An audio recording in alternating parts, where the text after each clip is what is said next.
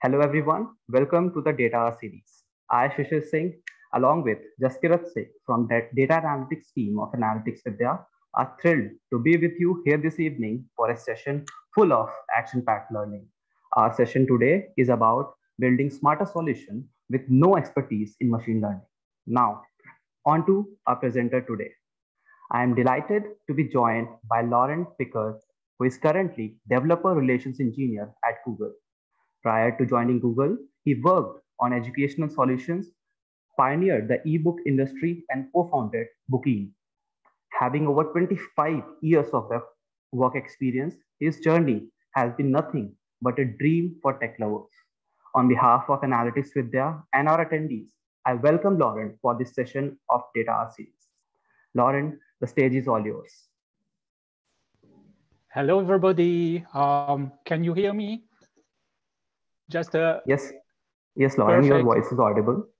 Okay, perfect. I cannot start my video, so oh yeah, I can now. So hello, everyone. I think you can also see me. Yeah. So thanks a lot for having me today. I'm currently speaking from Paris, France. And it's a pleasure to be with you and especially with many people from India, but also from many other countries.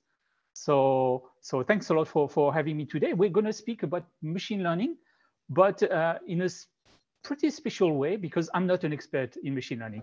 But stay with me, stay with me. I'm pretty sure you will learn something from this talk, whether you're an expert or not.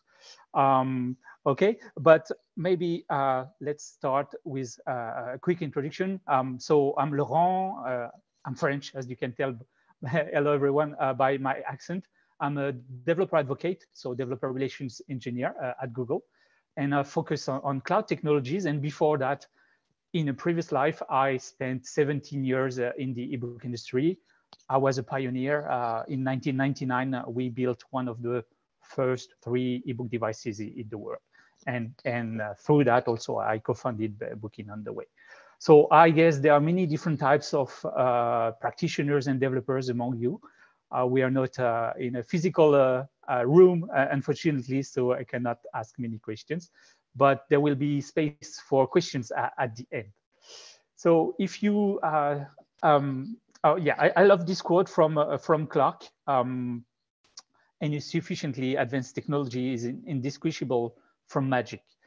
I've been watching applied machine learning for a few years now.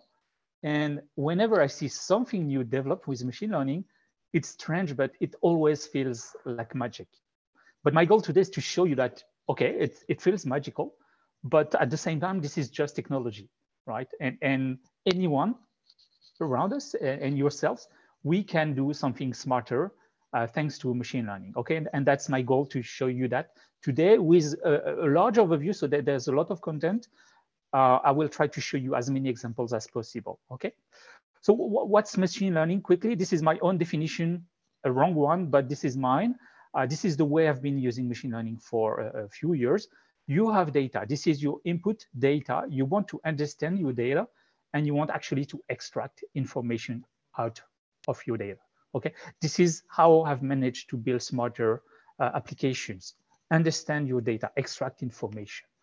Of course, this is not the true definition of machine learning. Machine learning is a part of AI. And yeah, of course, you can also post questions in the chat. If I can, I will try to answer them live. Otherwise, at the end, I will go through them, okay? So feel free to ask questions in the chat live. So yeah, I was saying machine learning is a part of AI, and more specifically inside machine learning, deep learning, dealing with neural networks is the technology that brought most of the innovations for the past years, okay? So that's the true definition. So how does it work? So searchers, there were a few waves of AI in the 50s, in the 80s, the 90s, and especially in the 80s, people thought, okay, let's try to mimic the way we think our brain works with synapses, with networks of neurons and so on. And for that, we need many examples. And if you think about it, that's how we learn. As children, We learn from our parents, from our sisters and brothers, from our friends, from our teachers, and so on. We learn a lot from examples. That's how machine learning and deep learning in particular, but I'll be using the term machine learning. That's how it works. You need examples. And the magic is that thanks to that, you manage to solve problems. And it's solutions that didn't work before. I mean, if you tried to solve these problems with algorithms before, it kind of worked, but machine learning now manages to solve some kinds of problems. Okay, I'll show you which ones. So let's take a step back and try to see the landscape. With which ways can you benefit from machine learning today? So of course you can develop expertise, and you need time. Maybe you have followed courses of deep learning, and then you're already an expert. You've developed expertise, maybe not in all topics. Maybe you only know how to work on vision or how to work on data and so on. Mostly if you deal with deep learning, you will deal here with neural networks, okay? But the landscape is larger than that. Now, if you are a developer, you can use APIs. And these APIs are actually wrappers around big machine learning models that have been trained, sometimes on millions of examples. And they do provide you a way to actually use machine learning without any knowledge, okay? And in between, as you see, there is a big gap that's been filled for a couple of years now, and we call it, at Google at least, AutoML, but it's a term that caught on, so I think other companies are using it as well. And with AutoML, you can build your own customized models, still without any expertise. And the purpose of this talk is to show you these like Lego bricks, we call them the building blocks. You can actually take one of these Lego bricks and use it inside your own solution and make it smart, okay? So let's start with the machine learning APIs. I will be using Google Cloud products as examples, but keep in mind that most of the principles are very generic.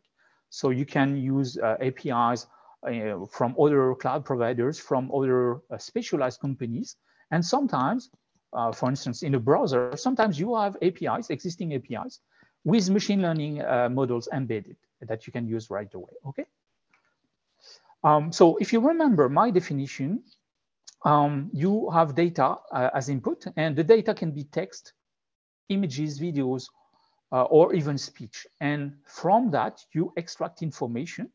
And sometimes the information is actually your input in another way, okay? So I'm gonna show you these different machine learning models, and especially ML APIs. So I love to start with the vision model for purely personal reasons. It's because when I was a student, so in the 90s, so some time ago, I was trying this problem to try to understand what was in a picture. And at the time, with my teachers, the only way we had was to use, to make edge detection, right? To detect edges in a picture with, for instance, a Sobel filter. And from that, from the edges, maybe we could tell here that there are flowers, right? But it didn't work, actually. We could do some little stuff, and as soon as we would use new pictures, it just failed miserably, unfortunately. Okay, so machine learning here is a very nice solution. The first feature a vision model can do is to give you labels. So to describe you the picture with labels. So here, this picture is about nature, flowers, gardens, spring, plants, botany. Everything is correct. Here, so it's a REST or gRPC. It's an API, a web API that you can call. And here on the right, you see the JSON response that you get. And for instance, for nature, I get a score of 95%. Most of the time with machine learning models, you get confidence scores to know how confident the model is with the answer. Okay, so that's very important. With a low score, sometimes it's better not to show it to the user or to be very careful with the result, okay? A vision model can also detect landmarks, and more specifically, it matches pictures between them. And when pictures are very close, then maybe you can deduct something. You can deduct that this picture was taken somewhere in the world. And that's what I tried here. So it's the same picture as before, but it's unique because I flipped it, I zoomed in the picture, cropped it, I applied a color filter so that picture doesn't exist, right? It exists in a different form. And here, the vision model is able to tell me that this picture most likely is about the Hobbiton movie set. So this is where the Lord of the Rings movie were shot. And it even gives me the GPS location, and that is perfect. It's exactly where the picture was taken. The confidence score is a bit low, 61%, but the response is perfect. Okay. Actually, I did derive this picture pretty much. There's not any single pixel in common with the original one. Okay. A vision model can also do more. It can detect objects with bounding boxes. So here, this is the cast of the Lord of the Rings movies in a restaurant, I think, and I get the bounding boxes for the persons. You see here, the big boxes here, even the small person here in the background. Even smaller parts are detectable, like pants, t-shirts here, even the ceiling lamp here is detected. And this is how you get everything. So it's like class mapping, right? A person is a class, and whenever someone or pixels looking like a person are detected, they are mapped to the person class, okay? It can be even more precise. It can detect faces. So here it's a 3D rendition of Gollum. And so it's not really, it's not a real picture. It's a 3D rendition, but as you know, Gollum was a human being, and it does look like a human. And the answer that I get is the following. So I get a bounding box for the whole head.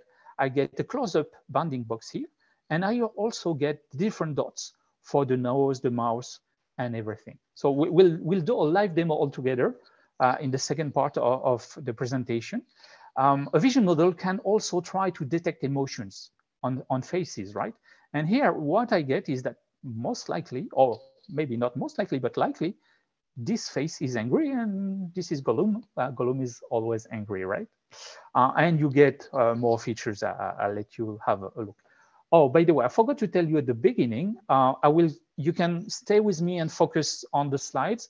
I will give you one link at the end, a single link, and you will have everything. Okay, all that is here, all the different pointers and present other articles and so on. You will have one single link at the end, okay? And more than that, also another problem that is fully solved, it's OCR, so text detection, optical character recognition. Previously, companies developed algorithms, right, to detect glyphs with some different methods. It worked, but there were always mistakes. Here, you get very few mistakes now, thanks to machine learning. So here it's a screenshot, okay? And what I get with the vision model is the different blocks of text here, the different sentences, the different lines, different words, and even the different symbols. So now it's a kind of boring. OCR on printed text is a solved problem. It works really almost perfectly, but it's always interesting. Machine learning makes mistakes, like humans do mistakes. So it's always interesting to see the limits of a machine learning model. And so here, what I tried is I applied a perspective effect on the screenshot, and it still works. It still works. The text is perfect. It's making maybe one mistake, very small mistake. The double quotes here at the end are transcribed as a single quote. So you see the level of accuracy that you get. Now the next level is handwriting detection. So it almost never worked, or on a specific, like analyzing checks with very expensive solutions, and that would only work in some countries because we have different handwritings and so on. So here, it's not as perfect as for printed text, but it does detect handwriting and does very few mistakes. So here, this is a sheet of paper written by Tolkien himself. And what I get is still the same. I get different blocks of text, different lines, different words, different symbols. And the result is amazingly good. The only annoying mistake it makes here is even kings. I know the context. I know that they are elves, right, in Tolkien. And here, even though I would read it in a slower way, here I do read elven kings. So here it's making one annoying mistake, but that's it. The rest is it's almost perfect. Even at the end, yeah, that's the only annoying mistake it makes. Okay, so remember OCR, now you can detect printed text and writing thanks to machine learning with very few mistakes.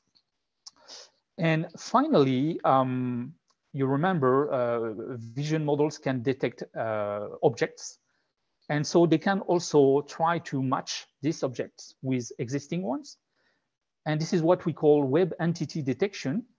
A web entity is someone or something famous, and usually the person or the entity has a Wikipedia page. If you have a Wikipedia page, you're famous, let's say it that way. So here I took a unique picture of Tolkien that I had never seen before. It's been used once in a Spanish newspaper. And once again, I modified this picture. I zoomed in, cropped the picture, applied a color filter. So it's a different picture, right? The background is not the same. It's a close-up. And the vision model tells me that most probably this picture is about J.R.R. Tolkien. I was very much surprised because this is perfect. So here it tells me that the label attached, the best label you could attach to this picture is J.R.R. Tolkien. And I even get the URL link to the picture that matches. It's a single picture that partially matches this one. It's actually where I got the picture from this Spanish newspaper. You can tell there is a Spanish context here, language called Spanish. And I was even more surprised is that this is the web entity for Tolkien. So the description is J.R.R. Tolkien, but better than that, I get a unique identifier here. So there's a big knowledge graph, so it would be a talk on itself. You know, we've been crawling the web for over 20 years, and to understand what we have on web pages, we need to understand the different entities. And this is the entity for J.R.R. Tolkien. If we were talking about Tolkien, Christopher Tolkien, the son, then I would get maybe just Tolkien or Christopher Tolkien, but you cannot really trust text, right? There are different ways to write about entities sometimes. And so here I have a unique way to detect Tolkien, whatever the language, whatever, if he had pseudonyms or whatever, it doesn't, but if he had, then I would use, anyway, I use the entity ID to uniquely identify objects or entities, okay? And you can also detect other images that are similar, like a person walking in a forest or a person against a tree, okay? And it's really amazing that it works so well. So you've seen a few examples. I told you it's an API, but there are client libraries. So I'm pretty sure you will find one of your favorite languages. And what I love with client libraries is that you can actually, in a few lines, call the machine learning model, call the API, and get the result and use the results right away. And here, just take this. You create a client, always the same principle. You provide the content, so an image here, and you call the features that you want, face detection, for instance. And for one picture, it's the result is live, and then you can, for instance, detect all and know where all the faces in the pictures are, and also what are the sentiments that have been detected. We'll do a demo with this code a bit later, okay? Now, this almost the same, but with one more dimension, time. If you take pictures with time, then it's a video. So rather than speaking about the features, let me show you in this demo. So here, it's a video that has been transcribed by the video intelligence API. So that's our own product, but it's a video model, right? That is able to understand a video. So what it can do, of course, is it can describe a video with labels, but it can also detect the different video shots. So video shots is a segment that uniquely identifies a part of the video. And so you see here, there are many small segments of around 2 seconds. You can do object tracking. So here it does detect a bridge, but if the camera moves, you see, so here it's able to tell you the location of all the different objects. It's also able to detect the persons. So you see, you have the skeleton of the different persons. So it's even better than with the Vision API. It does also work on face detection. But what's great with the video model is that you can track the different entities. So remember, you have one more dimension, time. So here you can know how many people you have and where they are moving inside the segment, inside the video shot. You can also recognize logos. So let me stop the video and have a look what's been detected. So there's here a YouTube logo towards the end. Okay, so it's small here. So I guess the resolution is higher than what you're showing, what you're seeing here. So it did detect the YouTube logo here. It can transcribe the text. So you remember OCR. So it works still on printed and handwriting. And here you have all the text that's been detected in the video. And you can track it, of course. So here, Pennsylvania, okay, there were many different states written here. So, sorry. So you can detect the text and track it. You can know whether there are parts that you should maybe not show to children. That's what we call explicit content detection. And also, but something that you'll see a bit later in a different form with the Lego brick, with the building block, is you can actually extract the speech and get it transcribed into text. And here, this is all the text coming from the speech inside the video. Okay, so there are many features like this. I have a few code labs. So I'll give you the link at the end, but let me show you here. This is an example. Where's my clicker? Here. Okay, sorry.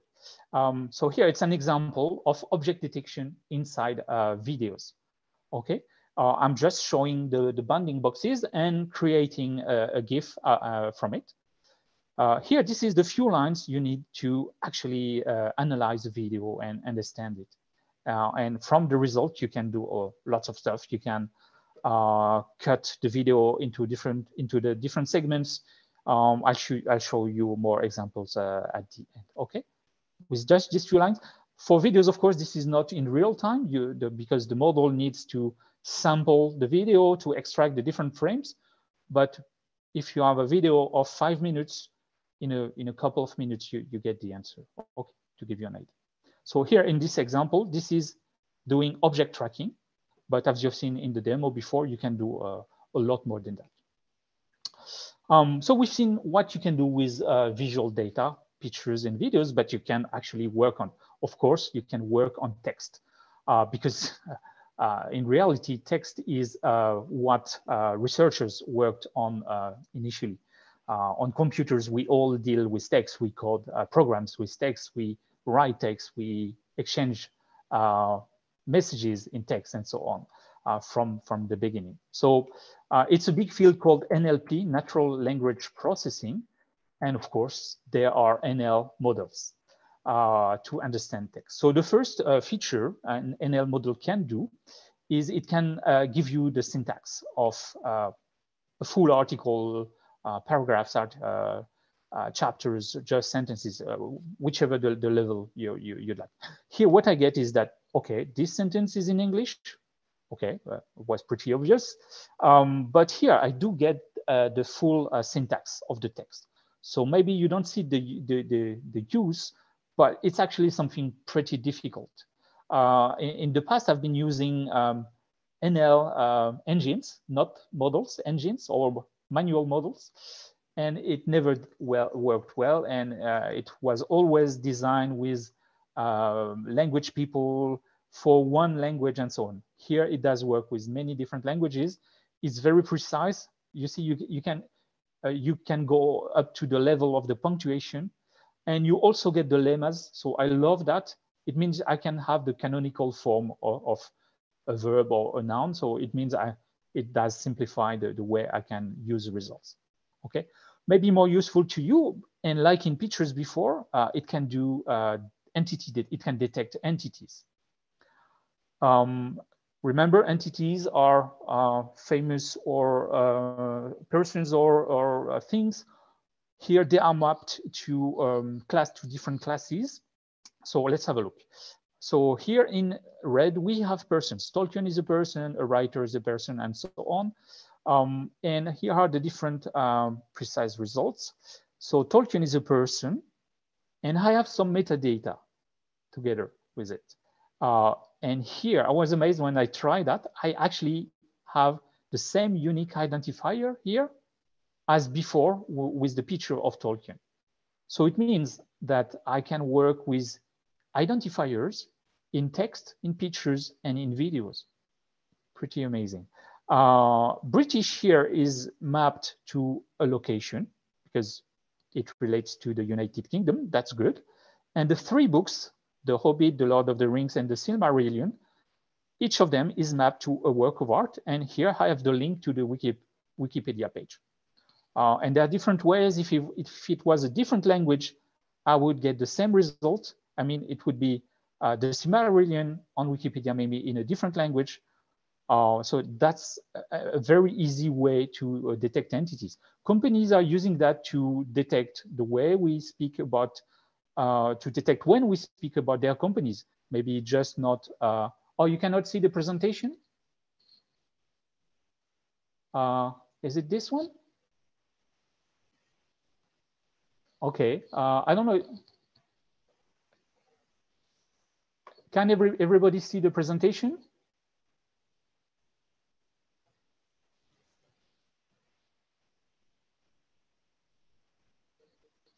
Oh, okay.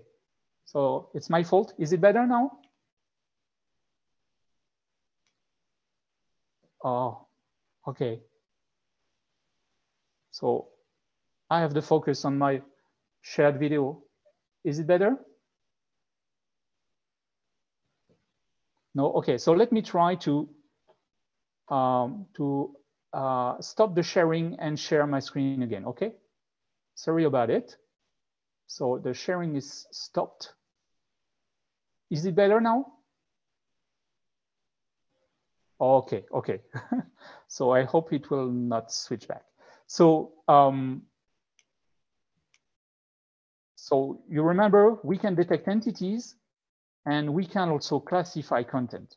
So on the same piece of text here, what I get is that it should be classified under books and literature at 97% of confidence. That's perfect. This kind of feature is used by companies who have archives. Newspapers, for instance, they have scanned their old newspapers. They have made an OCR pass. So they have the text. And now they can also automatically classify all the different articles, of course, from keywords, but also in different categories like this. Very useful. And finally, if you remember, we can detect we can detect sentiments in images. You can do likewise in text, okay? So what I tried here, I took two different reviews, a positive one and a negative one from about The Hobbit, the book. And here's what I get. So I get a score between -1 and +1. And this score represents how positive or how negative we are speaking. Here inside the sentence, but it can be at the paragraph level or at the entity level. And it does work. So here, the negative sentences here come from Pauline's review. She hated the book, so unfortunately. Of course, there are many neutral sentences because most of the time we are pretty neutral. And here, the positive sentences come from the New York Times review. They love the book, and it does show. So this feature is used by companies who are browsing social networks to understand how users are speaking about them. They are also analyzing the different reviews they get. Sometimes they have thousands of or more of reviews. And so it's difficult to get a trend. And thanks to that, they can do live analysis.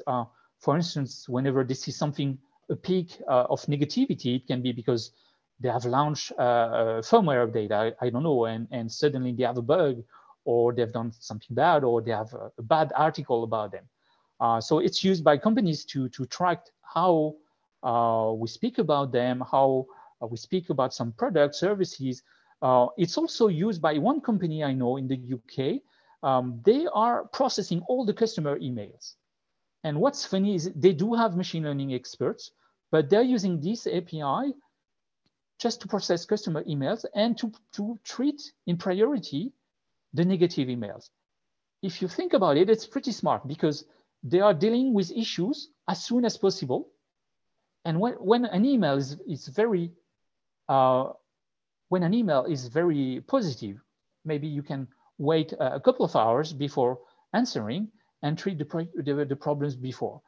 So it's a very efficient way for the customer service to serve their own customers. Okay.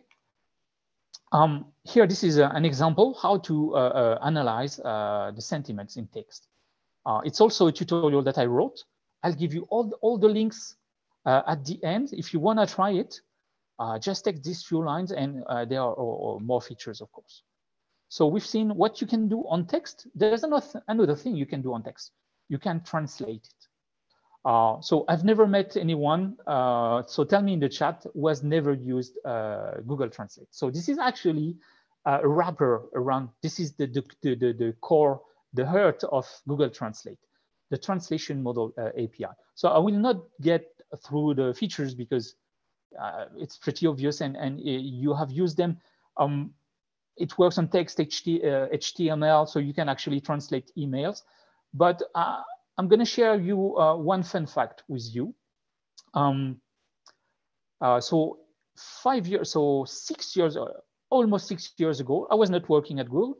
I was working at my own company, and I was using Google Translate at the time. And in September 2016, something happened. Okay, so apparently the presentation is switching. Is it better? Okay, I hope. So in 2016, Google Translate, from one day to the other, suddenly became very, very good. So I was mainly translating Chinese and Japanese text into French or English. And yeah, 6 years ago, it worked okay. I could get the sense of the text. But suddenly it was very, very good. So all the best. I was very happy and forgot about it. Just kept using Google Translate. And when I joined Google, I learned actually what happened. It's actually a public article. So in 2016, the Google Translate team switched from a statistical model to a purely machine learning model. And this is when we got so good results. Here, so it's a bit hard to understand it, but in green, it's the improvement that was brought by the machine learning models. As a human, I could tell how good that was. Suddenly you would wonder, is it a human or is it a machine translation? Here in orange, you see at the time, you see the gap between a human translation and the machine translation. So the gap is pretty small, higher in Chinese at the time and so on. But what's so good also about machine learning is that you can improve over time. You can actually keep training, provide more examples, and then your model improves. And this is what happened. I'm going to show it to you. I want to show you something else here. So here, this is the representation of the different translation models. So it's a research paper. And what happens is that it matches the empirical studies. So, you know, historians have been studying, okay, French must come from the Roman language and is close to Italian, to Portuguese, to Spanish, and so on. And this is actually matched, or the other way around. The machine learning models, they have the same representation closeness. So here I can tell you, you can see French is close to maybe Portuguese, but also there is an intersection with Germanic languages. And that is very, very true. I don't know well, many of you are from India. I don't know well the Indic languages, but here the Hindi, the Bengali, I think all the from northern and southern India languages here are actually mapped as clusters from the translation models. So there's an article about it.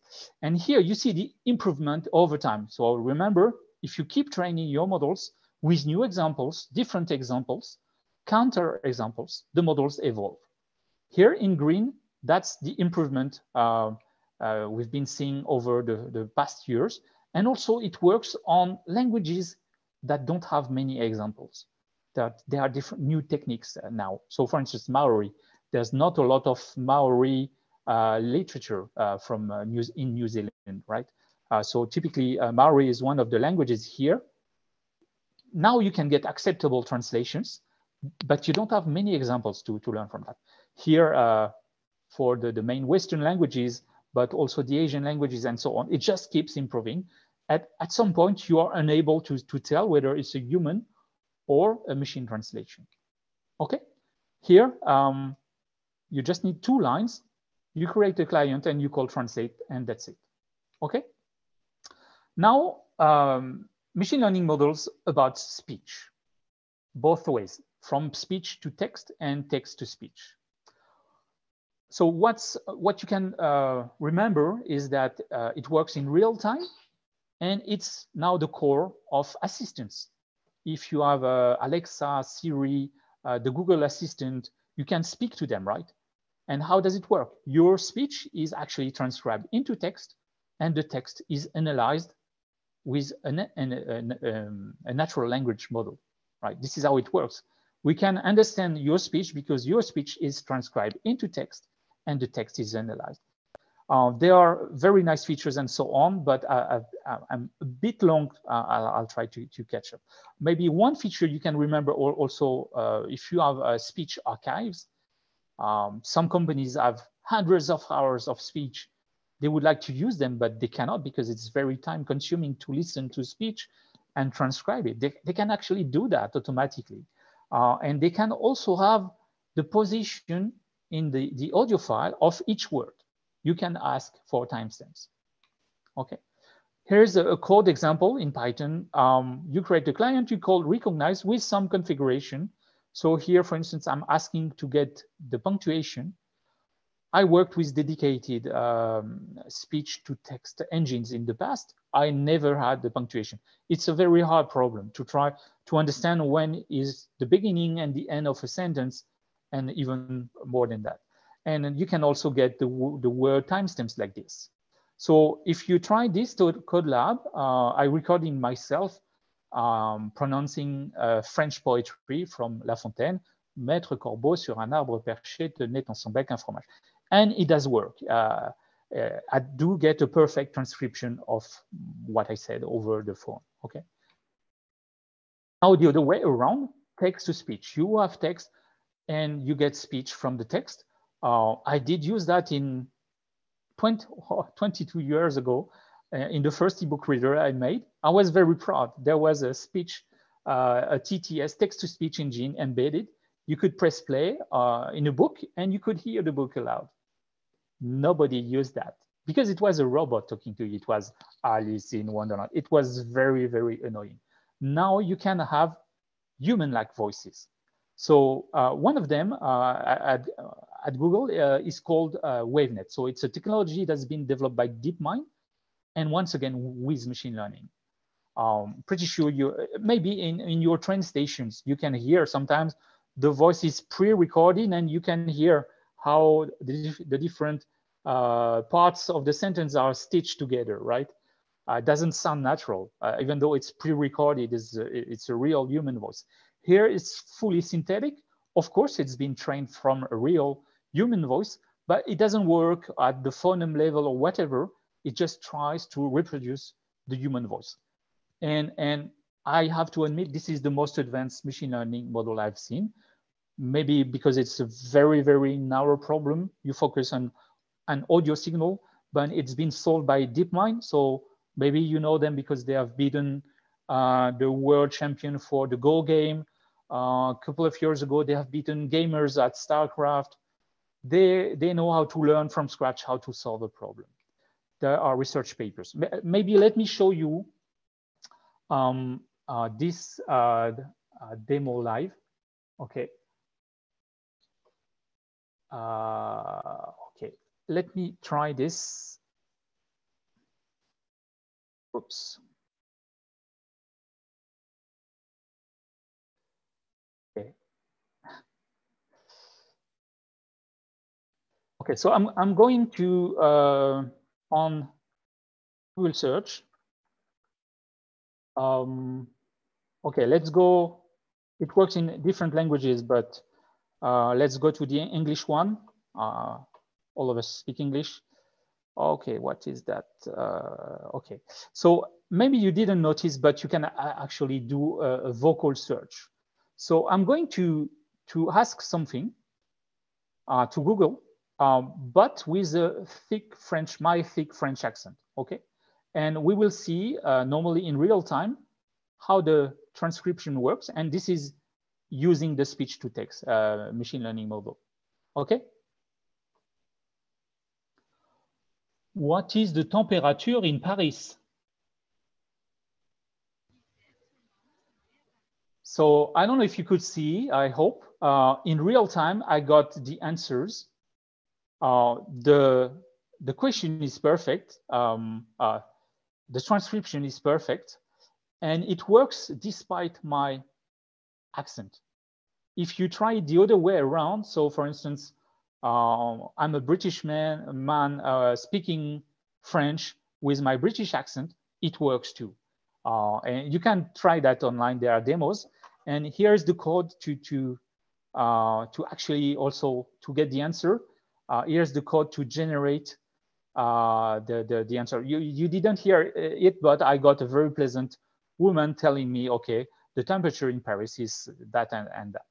Here is an example how to generate that. You actually just have to select the voice you want to use, and that's it. And then you specify the text, and you have an audio file. Just these lines.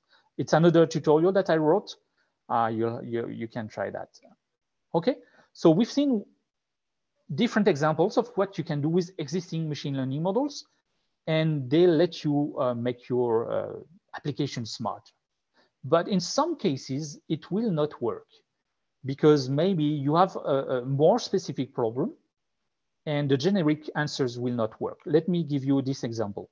So if I take these two pictures and I input them to the vision model we saw earlier, I am getting almost the same answers because basically in a generic way, those are skies, those are clouds in a sky, right? I get sky, cloud, it's almost the same answer.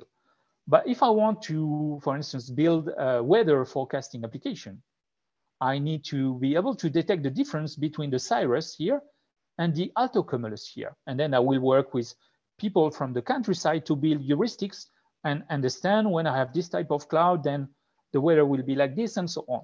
So here I'm stuck because I have very generic answers. And AutoML can be a solution here. So how does it work? Here you need to work a little bit more than before. You need to provide data. So here you need to build your own custom data set from pictures or more. It depends on your data, of course. You build a data set and everything else is automated. Once you have your data set, it's an iterative process. So you build a data set, you launch a first training, a quick training to get a sense whether you're doing well with your data set. Most of the time I did a couple of trainings. you realize we are humans, we do mistakes. You realize you have mistakes in your data set. You do a second training, and suddenly it starts to work pretty well. When you do the training, you have two options. Either you want the best accuracy, and then you want a cloud model. So this is the first option. You launch a cloud training, you will have a model in the cloud, and you will be able to call it with your own API. Okay, everything is private. The data set is private. The API is private. This is yours. You can also build an edge model. An edge model is a lighter model that you'll be able to export to somewhere else. So for instance, in a container, you can export the model and use it on a Raspberry Pi.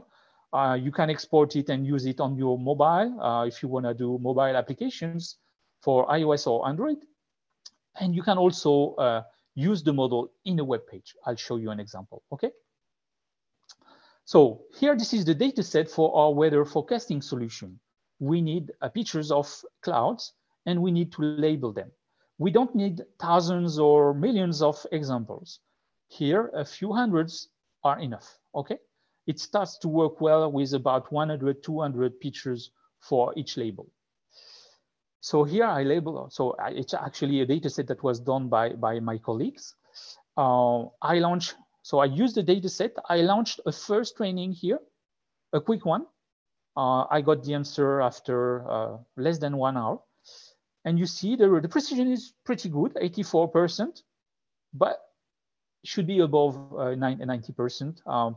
So if I want a good solution. So actually what I could notice here after this first training that there were some mistakes in the data set, some wrong labels. So I fixed them.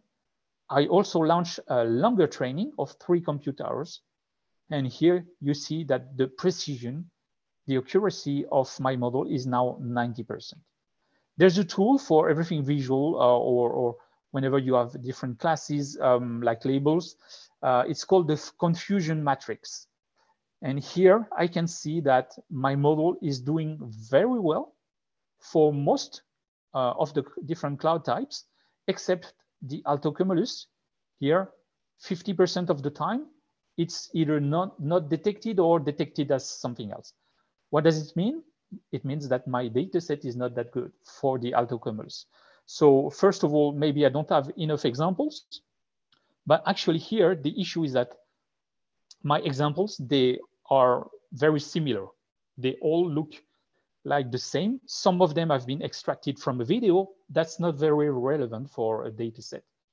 Because when you want to build a balanced data set, you want a very diverse set of examples that are pretty significant and different, okay? So maybe building a data set. So this is most of the work you need to do here. Building a data set will be a job by itself, maybe in the next year, or like an art, right? If you want to write good code, you also need to be able to build a good data set, okay? So I have my cloud model now. I can actually get it served automatically. And then I have an API, and here I can upload pictures and use it in real time. Here, this is a picture coming from my smartphone. It's not been used in the data set, never seen by my model. And the result I get is that it's a cumulus at 97% of accuracy. Really great, it works, it does work, okay? Remember my definition, different type of data. So how does it work? In which cases can you do AutoML? You can do AutoML, you can build AutoML models from text, images, videos, but also from structured data like tables, so databases, even Excel files, CSVs, when you have rows and columns. And from that, you can build many different custom machine learning models. You can even do your own custom translation model. If you're not happy with the translation API, you can do your own custom shot detection or custom classification of videos and so on and so on. Okay, here, the AutoML features are also grouped at Google, for Google Cloud anyway, under the Vertex AI. So this is the whole AI platform. Maybe here, this is a more simple view to understand what you can do. Custom video object tracking. Here, this is something you can detect your own video actions in a video, video actions, of course, in a video. So you can detect video actions, specific ones. It's used by all the sport TV channels. Something also very specific, you can do image segmentation. So I didn't show an example, but you can say in a picture, okay, this pixel belongs to the background, or this pixel belongs to this object. So you can do very precise object detection at the pixel level. Okay, so now it's demo time. You can either use your laptop webcam or your smartphone. I've built this demo, and in this demo, I want to try to detect emotions from selfies. So we're going to use the vision model and try to detect generic emotions.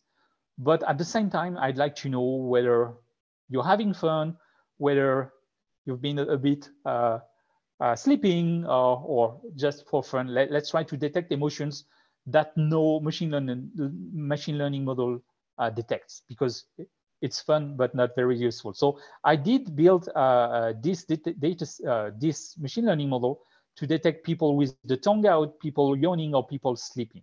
Okay, and so this is the architecture of my demo.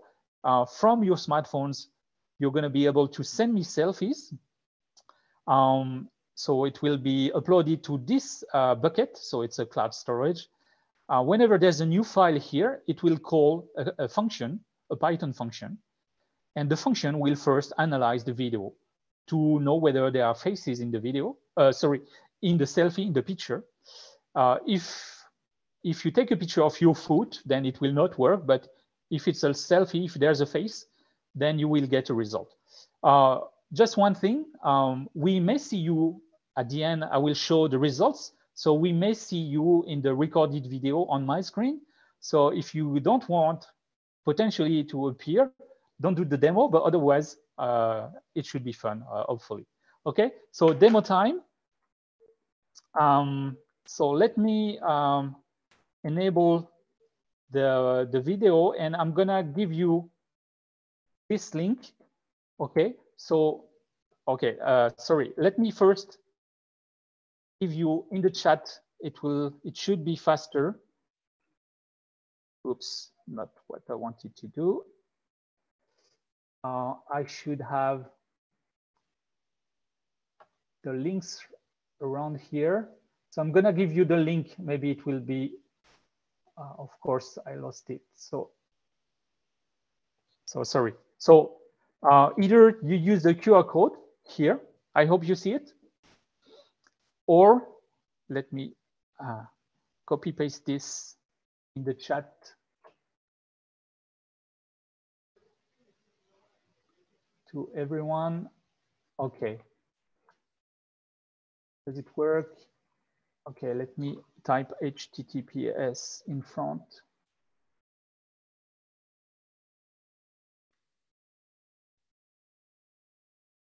Okay, so if you open the demo, I hope it's okay for you. Yeah, you normally, it should open your webcam. So here, this is the webcam on from my laptop. And in the first part of the demo, you can try to trigger generic emotions. So there are 4 of them here. Try to be joyful, surprised, sad, or angry. Surprise and joy are the easiest sentiment to detect. So let's try that first. So the selfie is uploaded, face detection is done. I know where the nose and the mouth are, and so I can add the mustache to everyone. And as you can see here, joy is detected. So let's try to do now surprise. So you see it's very fast. Surprise is detected and so on. So it should work. Let's try another one. More difficult, angry. So I don't know if I look angry. Yeah, I look angry a little bit, you see. So it does work. I hope it works for you too. We'll see that in a bit. Now let's switch to my AutoML model. And if you refresh the page or go next, you can do the same, but this time with my own private custom model. So try to stick out your tongue to yawn to sleep. I'll try to sleep first.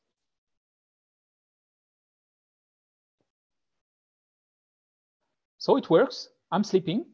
If you wanna try help me improve my model, you can check this. Okay, I have a bug on my side, but let's try the other emotions. So sleeping, I think the model detects the closed eyes. Here it detects the hand, but if you try with the mouth open, also it works. And finally, let's try the tongue out. Okay. And it does work again. So you see, if you are in AutoML mode, you will get a mustache with the colors of the Indian flag. Most of you are in India right now. And also there's this little animation. I will give you a link to this demo at the end. It's on my GitHub, but here, this is the code. This is the code to do the image analysis. I'm asking here for face detection, for object detection, and safe search detection. If there was a zombie in the audience, it would be detected as a violent selfie, right? Maybe with blood. And then the picture would be blurred out, okay? And you see, this is all I need. I call annotate image. I have the result, and then I can add a mustache to everyone. So this is on my GitHub if you're interested to reproduce this demo. So how does it work under the hood? So I'll just open the hood a little bit. So first of all, the first technique, this one is specific to, at Google at least, there's a research paper. It's called neural architecture search. Internally, we call that meta learning. So before doing the training with your data, actually the process, the AutoML is actually exploring different architectures to make sure that the best architecture is selected. So how does it work? First, it tries to select models that will train faster than others and with a better accuracy. So it's very, very compute intense. And this is why also we have built dedicated hardware called TPUs, tensor processing units. GPUs or TPUs are typically used for trainings and for predictions. The other technique that is known to all experts is called transfer learning. This is how it works. Here on the left, okay, let me see the messages, sorry. Okay, so here on the left, you have the existing machine learning model. So for instance, the vision model. When you provide new examples, like the different types of clouds, and you launch a training, it's building actually new layers. They are called hidden layers. And so it builds a new private model for you. And these layers is the part where your model is actually getting specialized, getting customized to solve your own need, okay? And finally, the last part known to experts is how to fine-tune the hyperparameters. This is not something that can be learned from the examples. This is something that can be learned from the training itself. And so in the past, for the last 10 years, experts used to fine-tune these parameters. Now there are algorithms that can do better than humans. And at Google, it's called Vizier. The Vizier is also an API. And internally, the algorithm is called Hypertune. And here, so typically what it does is, in the past, in the last 10 years, experts would find optima here. So this is a good solution, good parameters for the training, but actually a better one is here. And this is typically what Hypertune would find here, okay? So here, let me show you this example. I have built a couple of AutoML models. So remember, I'm not an expert, but I have data, right? So what I did, I took pictures of circuit boards here. I built a data set with just 100 circuit boards. On the circuit boards, I have bounding boxes for all the different components that I want to detect. Here, this is my desk at home. I've been working during COVID time. Here, this is a nice webcam that is able to do a quick autofocus. And here, this is typically an electronic board from one of the ebook devices I've built. So I didn't use this picture to train the model, just different pictures. And what amazed me is that I could build an edge model. You remember, it's a lighter model that you can export. And I can use it in a web page with TensorFlow.js. So with JavaScript code, I can get my model to run in a web page. So let me show you this small video. So it's pre-recorded. So here the camera is doing the autofocus. And you can see in real time, I can do a prediction while recording my video. I can do 4 to 5 predictions per second with pretty good accuracy. So here I'm hovering my hand to trigger the autofocus. And here, finally, I get almost all the components detected with a quick model here. This one is not detected, but I know why. It's because the component is kind of hidden here. And this one is missing. And I know why. It's because I have a bad lighting. So whenever you're doing AutoML, also remember, you will need to control your environment. If you're in a factory, you will need to be in a reproducible environment. You need maybe good lighting. Here, the issue here is that there are shadows. And I didn't train my model to detect components with shadows. So the lighting is pretty bad here. Okay, but it already works amazingly well. It's able to detect all the other circuits, integrities, ICs. It's not CPUs, but it's integrated circuits with pins on the sides. And it works in real time, offline, in a web page. The second example, let me go to the next slide, is Document AI. So Document AI is a dedicated platform for documents. You remember, we can detect text and handwriting, but actually you can do more than that. You can detect structure. So here I asked my wife and kids to write the same sentence in a form with a question and with an answer. And here you can see that everything is detected and there is no mistake. And actually, yeah, my son's handwriting is not that good. Maybe you cannot decipher this. The OCR, the handwriting OCR model is able to transcribe everything here. And more than that, it's able to tell me that it's a form, that here there's a key and here there's a value. And I get the same key value for all the 4 handwritings. Some companies are using this right now to automatically process millions of documents every year. And it's just the beginning. You can process invoices, receipts, bank statements, ID cards, a lot. So you remember, if you are able to detect text and handwriting, then you can go to the next level. And this is what Document AI is doing. So we've gone through many examples of existing machine learning models, of building your own custom machine learning models. Of course, you can develop expertise if you have time, and you can do more machine learning. So at Google, there are different platforms. I mentioned Vertex AI, Document AI, Dialogflow if you want to build chatbots. So the Google Home, for instance, or Siri or Alexa are like chatbots, right? You can speak to them. They understand your intent, the meaning of your question, and then they can answer you back and propose options or directly give you an answer, the final answer you're expecting. Call centers are using AI now. Okay, so you can use existing products or you can build your own products. And if you want to do machine learning as of today, you cannot be wrong if you choose TensorFlow and or PyTorch. Those are the 2 machine learning frameworks that consolidated over the last years. The background of the slide is actually from 3 years ago. Yeah, 4 years ago now.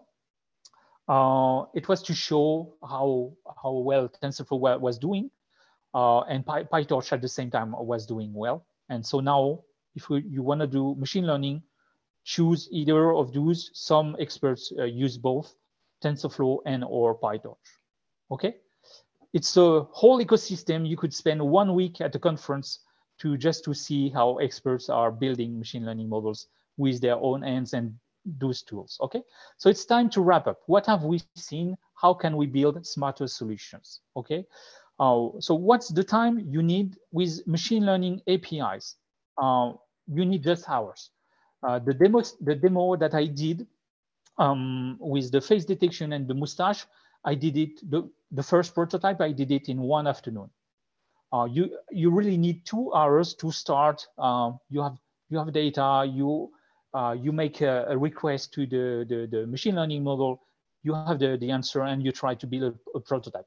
It's really a matter of hours. For AutoML, it's rather a matter of days. I would say 2 days. 2 days is what was needed for me to build the tongue out, people yawning, people sleeping machine learning models. Actually, it was not 2 days straight. It was 4 half days. I built the first one in half a day. It was okay. I improved it the next week in half a day. And after 2 days, this is actually the model that you tried in the demo with a few hundreds of samples. Of course, if you want to develop expertise, then you'll need weeks, months, or years. If I was younger, I would spend 100% of my time and maybe spend 20 or 30 years doing machine learning and developing neural networks. The difficulty, what's the difficulty for APIs? Absolutely zero difficulty. You've seen the code. A few lines are enough. For AutoML, the difficulty is the data set. You really need to build a good data set. You need examples first, real life examples. Sometimes you can build synthetic examples, but the examples that you provide the training with need to be faithful to the final examples that the model will see at prediction time, right? So this is the difficulty. If your data set is bad, then the model will be most likely bad as well. Okay, it cannot do miracles. But if you have a good data set, then you will have a miracle. It means you will have a very, very good state-of-the-art custom machine learning model. Okay, and of course, difficulty. If you want to develop expertise, you need to handle everything, right? The neural network, the data set, maybe you need, but then you have platforms and tools to help you with. Okay. Here are a few pointers. I will give you everything in one document at the end. So those are the different machine learning APIs I showed, the AutoML at Google at least, but there are other companies using AutoML, doing AutoML with the AutoML term or other terms, and of course TensorFlow and Vertex AI for experts. So here are a couple of, here are the few code labs I've written. Those are the ones with the code samples I showed most of the time. And also on my GitHub, you'll find, and on Medium, you'll find a few articles. So for instance, how to build automatically a summary of a video, how to automatically extract animations from videos with the main object. So here an animal in 12 frames. It's actually a monkey jumping from a branch. How to detect faces. So this is the demo that we, oh, sorry, I forgot. I forgot one thing. I told you that we would check the results. I was a bit stressed. Yeah, many of you didn't tell me in the chat. So you can see all the happy people from the demo. Cool. Surprise people. Yeah, a few of us. Someone was sad, I was angry. And now AutoML, people with the tongue out. I forgot the fun part of the demo. Sorry about it. You can see everyone has the tongue out here. Only one person has maybe the tongue inside the mouth here, but I would say it's pretty good. The tongue, we can see the tongue, most of the tongue. So here, The results are very good. People yawning, yeah, with or without the hand in front of the mouse. Everything is perfect. People sleeping, everyone is sleeping. So here, I'm pretty happy. We see true positives. All the results are perfect. So I cannot tell you whether we have false negatives. Only you can tell. Whenever you got an answer and you didn't get the expected answer, it's a negative, and it's a false negative because of course, it's a mistake, okay? Here on the screen, we could see the true positives, so the right answers, and maybe false positives. But here, everything is perfect. This one, I wouldn't consider a false positive. We do see a tongue. And if I was not happy with this result, then I would use this example as a counter example to say to my model, this example is not someone with the tongue out. And then the training will figure out by itself that when the tongue looks like it's inside the mouse and not really outside, then it shouldn't give these results. Okay, and finally, you remember we can track objects. And so here we have people with glasses. Welcome to Stash Club. So you have glasses and now you have a mustache. So yeah, so sorry about it. I forgot to show you the results. And on my GitHub and on this article, face detection and processing in 300 lines of code. So very few lines. You can actually take selfies or drag and drop pictures, and then you will see how mustaches are added everywhere. Okay, and there's more, and there's a new article coming. Here, this is a comic book from Google AI. If you want to refresh your memories or just want to learn about the terminology of machine learning and deep learning, and there's a lot more than what I covered. I read it once every year to refresh my memories. And thank you. I'm gonna give you, so you can flash the QR code, but I'm also gonna give you the link to the presentation in the chat, okay? And okay, HTTPS, it's better if I spell it right. Okay, no, not this one, sorry.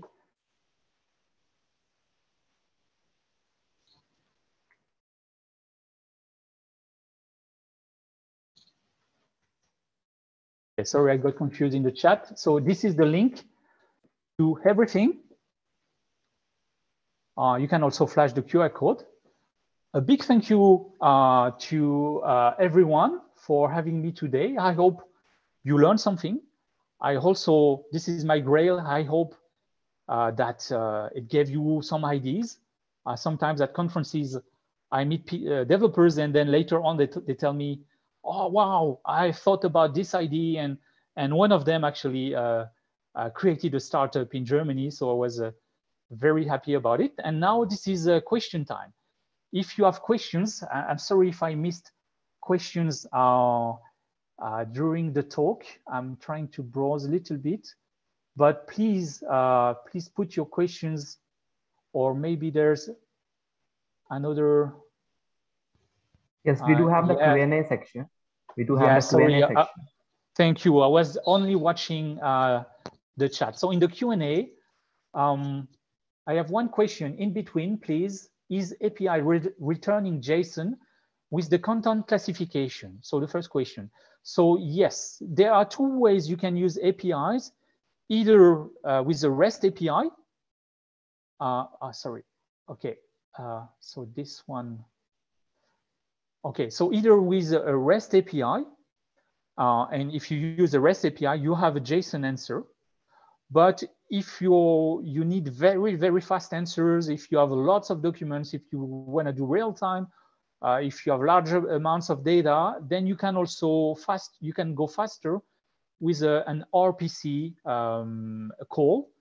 Actually, at Google, everything is gRPC based, and then the REST API is just a layer above it. So to answer your question, yes, for all the APIs, you can either get a JSON response or you can get a protobuf response if you want to go faster. But if you're using the client libraries, so in whichever language you prefer, I showed Python, but there's Java, there's Go, there are different language supported, then you can actually directly get the answers with the objects, and you can just deal with objects. So that's typically the example. So if I go back here, if you see here, this is a client library in Python. Internally here, it's getting a gRPC answer, but everything is automatically transcribed into Python objects. And so I can just do everything in Python, okay? And it's very efficient. The next question, okay, is the same. CAPTCHA text detection. So I'm not sure about the question. Does it support CAPTCHA text detection? So if you mean the text that is transformed, that is barely readable, so it's always the same answer. If a human cannot read a text, and sometimes you cannot read text on a CAPTCHA, so this is why you have please provide another picture, please provide another example. Sometimes you cannot actually read it. The machine learning model will not be able to read it, right? So keep in mind this principle. If a human being can do something, as of today, a simple operation like, okay, read printed text, reading handwriting text, we can do it. Then it means normally that we can build machine learning models to do the same. But if a human being is not able to do something, then as of today, a machine learning model is not able to do it. For instance, with the natural language API, sarcasm, I didn't give this example. So you know, text with a double meaning, it's very hard for human beings to understand sarcasm, irony, right? Especially if it's written in a chat, you have to add the emojis to give some context. And so likewise, a machine learning model will not understand irony. But the more context you have, and the better a machine learning model will do. So, okay. So I hope it answers your question. So CAPTCHA, if you can read the CAPTCHA yourself, then the vision model will be able to. If you cannot, then it won't. Can you please show us a demo how to use AutoML? So I hope I did. So can you please elaborate on the use cases of AutoML? So if I go back here, oops.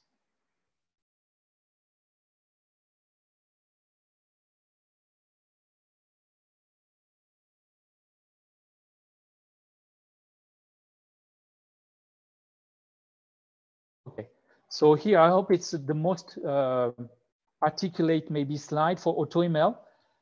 As of today, you can automatically classify pictures of yours that another machine learning model is not able to.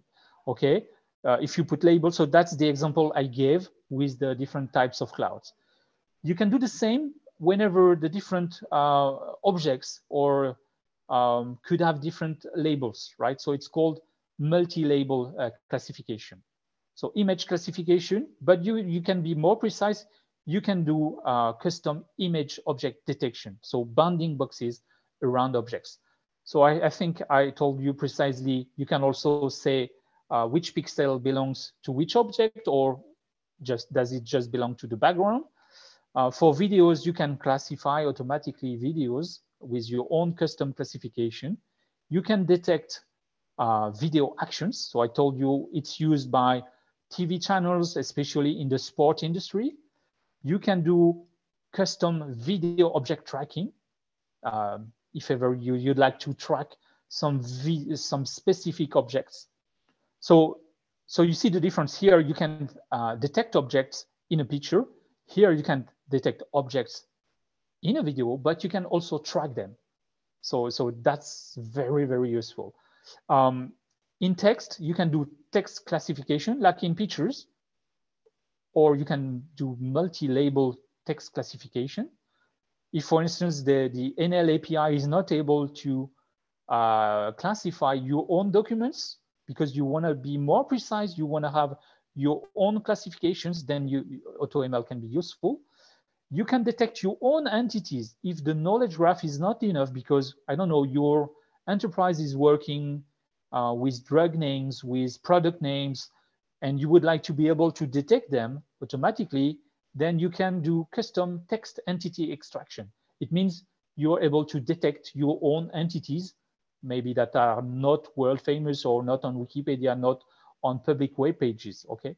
You can do custom text sentiment analysis.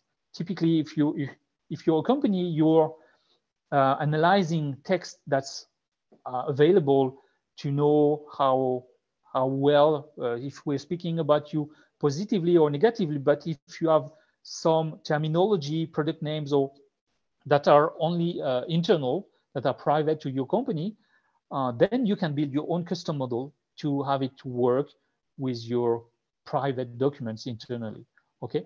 And likewise, so this is not deep learning, this is pure machine learning, building regression models.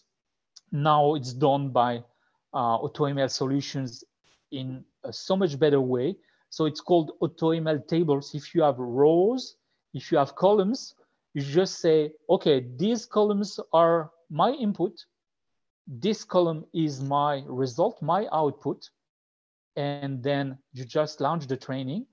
Of course, you can be a bit more precise, but it's very magical. I've done that with experts. I just launched an AutoML table training in the background, and the results that I got at the end were better than what the 50 engineers were doing in a workshop. So this is really magical. With AutoML, you can build your own models in a very easy way, and the results are very, very good. Let me see if there are more questions. Okay, so okay, please suggest some OCR APIs. So if you do a search, there are many. So at Google, it's within the Vision API. I think there's another one called Texteract. There are dedicated companies who have been doing that for decades, and eventually they switch to a machine learning model because they get better results. The next question is, are those APIs available for free? So yes and no. So yes, because most of the time you have a free tier. So the free tier means that you can use these APIs under a certain level. So I will let you check, but I think, for instance, if you want to analyze pictures, you can analyze, I think it's 2,000 pictures for free every month, something like that. If you want to build a custom video model or object detection model, I think the first 40 hours of training are free, something like that. Okay. But if you want to try something like that also, there is a platform called Colab. And on Colab, you can do a training for free, even including with GPUs or TPUs. And I think the training can last 2 hours, something like that.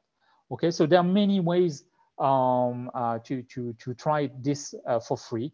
And of course, if you just want to have a sense, in the link that I gave you, there are links to the online demos. So sometimes you just do a drag and drop on the web page and you have the answer right away. The document is not stored, never stored, of course. It's processed live. You have the results, and so you can do a test for free to see the results that you would get. I'll share your email ID, please. So please get in touch with me either on Twitter or on LinkedIn. I'm not sharing my email because I get too much spam, but please feel free to get in touch with me. And also there's a feedback form. Yeah, there are many ways to reach me out. Next question. My question is with regards to making use of these APIs. Can they be accessed for free, or do they require a subscription plan? Okay, so I answered the part already for free, but at least from what I know, it's not subscription based. It's consumption based. So you don't need to subscribe to any plan. Um, Whenever you use the API and whenever you reach the free tier threshold, so for instance, you have analyzed 2,000 pictures this month, now you want to analyze 2,000 more, then these 2,000 more, I don't know, they will cost. So usually there's a cost, I don't know the pricing actually, per, I don't know, thousands of documents. So for one document, it's very, very small. It's with several digits after zero. So yeah, it's by bunches. So do they require a subscription plan? No. I don't know about other companies, but it's really like the serverless world, right? If you're working in the cloud, you don't pay any plan. You pay only for consumption, and that's very effective for everyone. And I do love this model. I'd like this answered with respect to both development and production phases. There are actually no differences. If you're developing or having your solution live in production, there is no difference. If you're a startup, if you mean, can we get discounts? So you should get in touch with salespeople. But I think if you're using a lot of machine learning models, then of course, yeah, you can get discounts, I think. But also if you're a startup and you want to start, I think there are programs for startups when you can get credits. Yeah, sorry, that's my answer. I don't know if there are other ones. Next question. Good evening, sir. Can you let us know how one should start learning machine learning if he or she does not have any background in ML, while tools and skills are needed to get started? So the first skill is passion. If you're passionate about machine learning, then go for it. Go for it. The tools, yeah. If you have a laptop, it's the best tool to start. I mentioned the platform Colab. So, sorry, I will try to search it because I don't want to give you the wrong link. But Colab is also a platform. It's actually, sorry, Colab, this one. Okay, I'm gonna put it in the chat. So Colab is like a Google Drive for machine learning experts. So in Colab, you will find very often Python notebooks. You can copy paste them, right? You can make a copy of a notebook. It's your own notebook, and you can do the actual training and reproduce everything others have done. And then you can change the notebook for your own use, and you can do actual trainings. And I told you regarding the frameworks, I honestly strongly recommend TensorFlow and PyTorch because they are the mainstream platforms. Have a look. If you're already, and if you are an engineer and you've done a lot of machine learning, some of them are using PyTorch. If you're a beginner, I would recommend you to use TensorFlow. Both platforms they are converging. They are providing the same features. They have some different approaches, but they are converging honestly. So yeah, TensorFlow and or PyTorch. The next question is, where did you deploy the model? So you can actually, when you build the model, you can decide in which region of the world you want to do it. So I'm based in Europe. So I prefer to have my data set and my predictions made in Europe. But here it doesn't make sense because you are from all over the world. So yeah, if you can actually deploy in different regions. So yeah, then it depends on your use case. So yeah, so my models, I deploy them most of the time in Europe, sometimes in the US. I've not tried in other parts, but you can deploy up.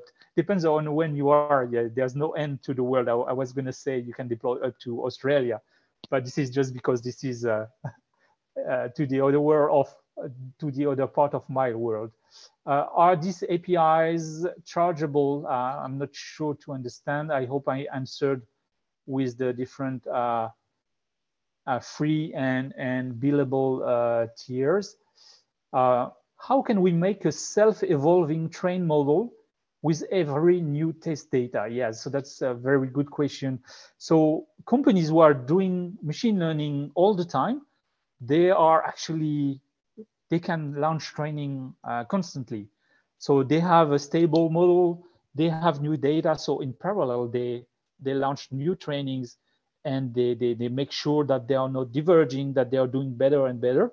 And when they are doing better, then it means they can replace the model in production with a new version. So yeah, many companies are doing training all the time. I hope it answers your question. Any API suggestion for ranking the documents while searching the text? I'm not sure. I'm sorry, I'm not sure I understand the question.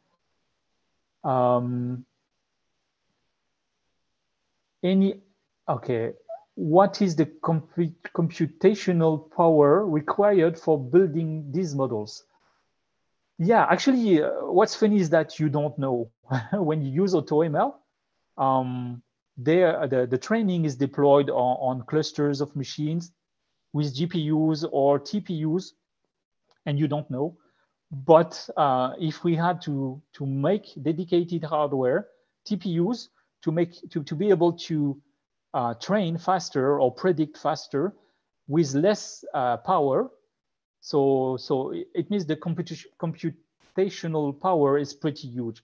I don't have figures to give you, I'm sorry. But what's cool is that with better hardware, you can actually train more or better or faster. And so it's a virtuous circle. Different ML models learn from data differently.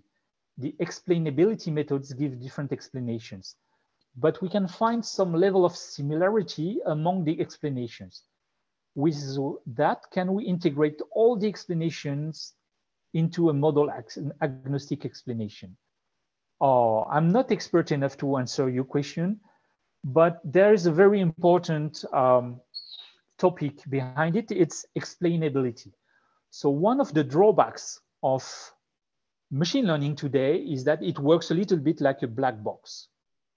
You provide the input, you get an answer, and it works or it doesn't work. But if you want to trust the answer, especially when it's related to us, right? If it has an impact on, if I ask something to my assistant and the answer is not that good, okay, it's funny, I can make fun of the assistant.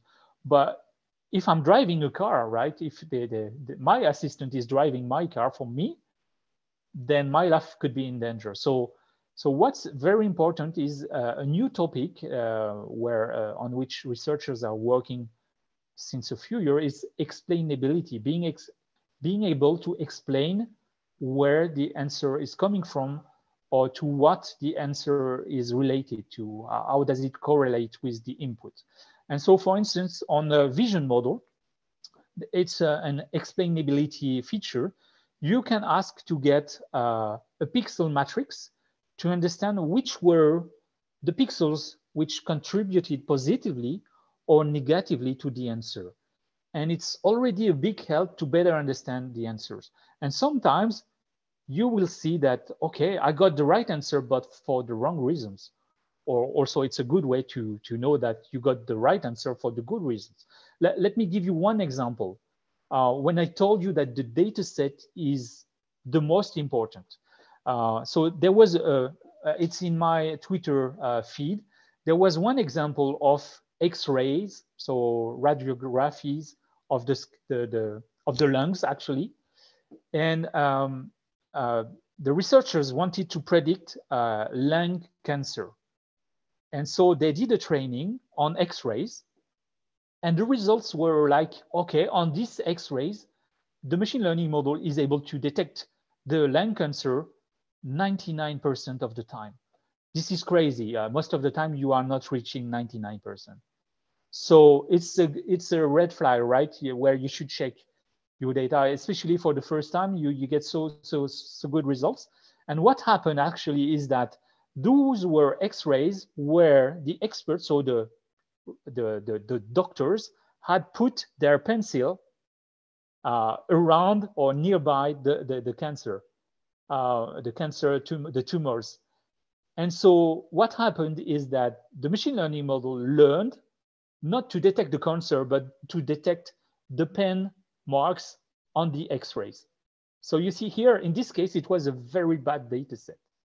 But if you get the explanation matrix, or if you check the pixels, then you see that the positive feedback is coming from pencil marks. And so that's an issue.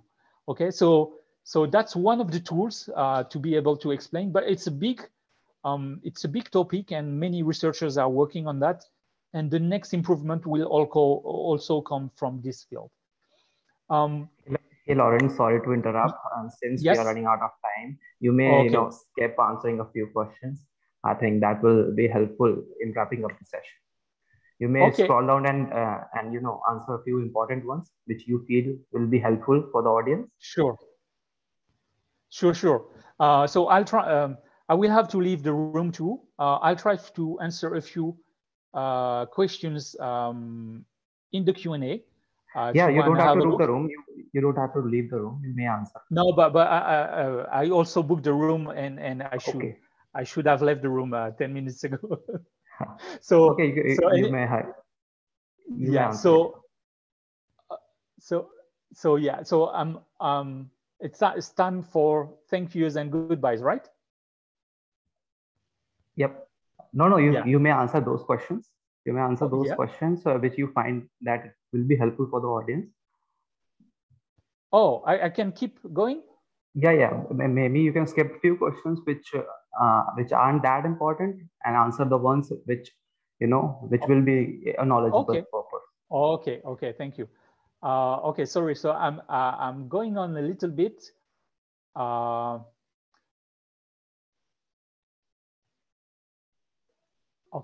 In the face detection example with AutoML, where in the code you provide the user feedback, good or bad, how is that user feedback scored by the ML model? Okay, so I guess in my demo, I'm giving you a sense of how well the detection was. So actually, I'm just using the confidence score. So it's a score between 0 and 1, or between 0 and 100%. And so I gave like 5 stars when the score was above 85 or 90%. Okay, I only showed the result above 50%.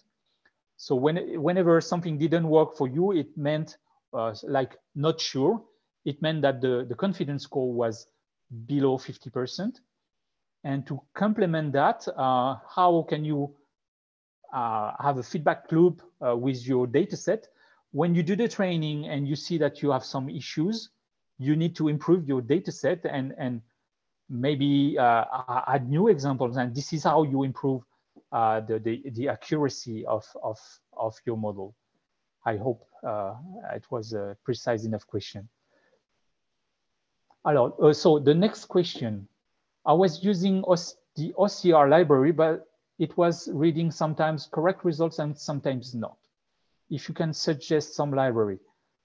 So I don't know which library you were using. So I suggest to do a try with the online demo to see if it solves your problem.